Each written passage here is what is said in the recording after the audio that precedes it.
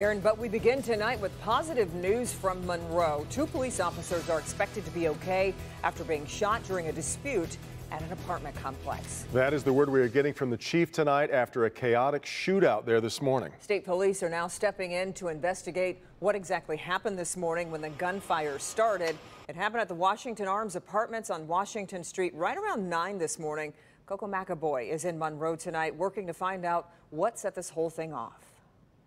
Police say the shooting stemmed from a fight between a maintenance worker and a 40-year-old man who lives in this apartment complex. You can see that police still have the driveway of the apartment complex blocked off as they investigate.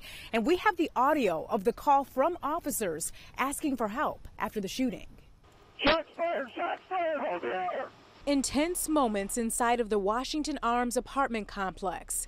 Two officers shot in the legs, responding to an assault call. We need 2 ambulances right away. Police say the officers were shot by a 40-year-old man who lives in the complex. The man got into a fight with a maintenance worker, and when police arrived, there were shots fired first by the suspect, striking 2 officers from Monroe City PD. Officers on the scene fired back. Suspect has been hit as well multiple times.